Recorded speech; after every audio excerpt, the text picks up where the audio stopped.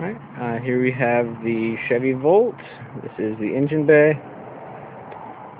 So, the full engine bay. On the right side here we have the electric motor, which is actually going to be what powers the car, what propels it, and all the wiring connected to that.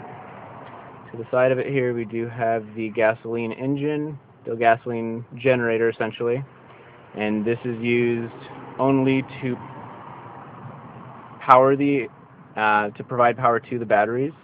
It's not actually connected to the drive axle whatsoever. It's just connected directly to the batteries that do run along the center console of the Volt here. And down this side we have, this is a 4-cylinder 1.4 liter that does charge it. So there is a shot of the Volt here.